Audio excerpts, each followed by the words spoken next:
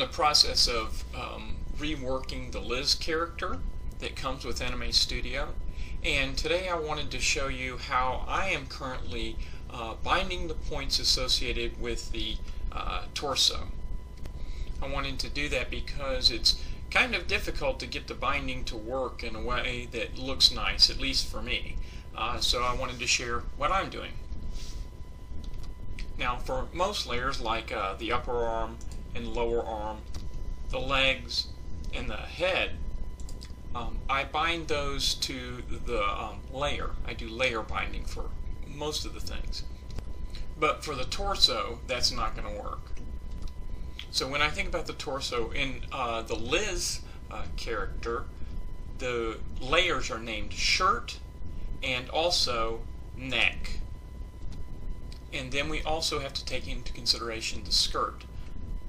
Now we have to consider all three parts because they need to bend and move together, because the shirt is going to match with the skirt and then it's going to match with the neck up here.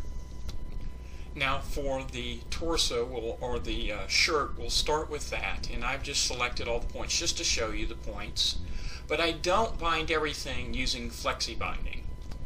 Now that possibly could work well, except for in my characters, what I am trying to do is I have the arm that rotates all the way around, and I actually want this circle that I have kind of as a patch to match exactly with the arm.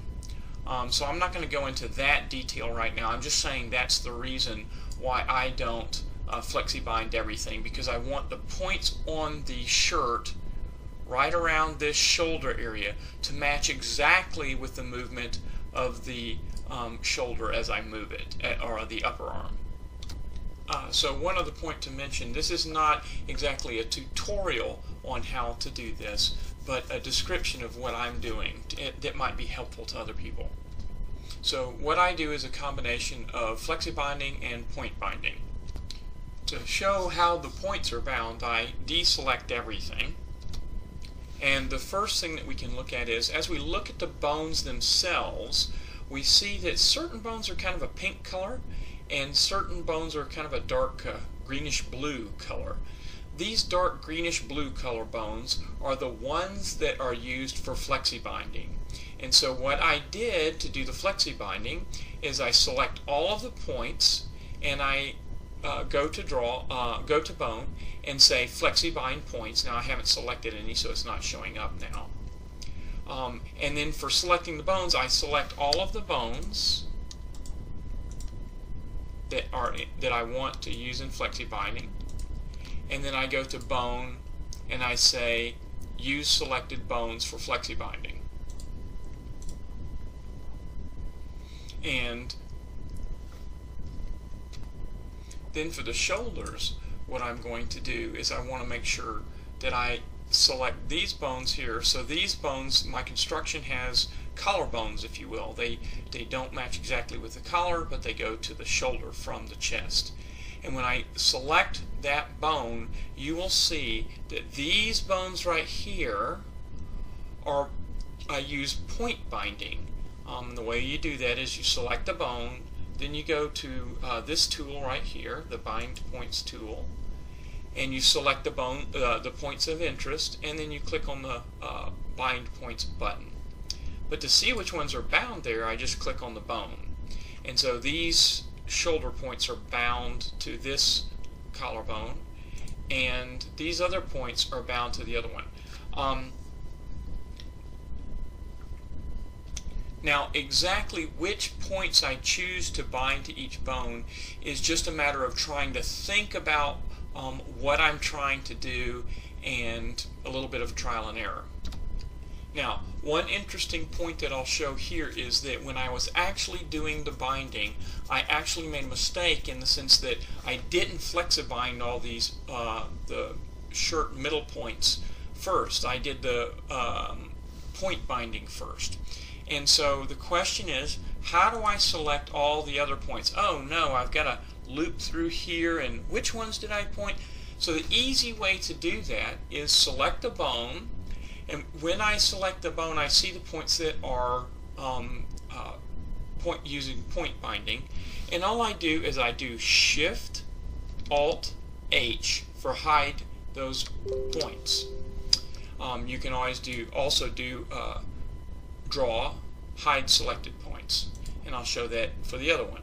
I'm going to select a bone, and these points are selected, the bound points are selected, so I go to draw hide selected points, and it's Alt Shift H. So now that those points are bound, now it's very easy to select all of the other points, and by doing that I could choose to flexi bind the points. Now for the neck, again, as we see, I've deselected everything, and the neck bone, the collarbones, and the chest bone are used for flexi binding, and I just happen to flexi bind all of the points. Now, if you don't know about this box here, you can just check it, and the path or the curves will no longer show up, and that way if you want to kind of see how things move without the bones and points in the way, that's what you can do.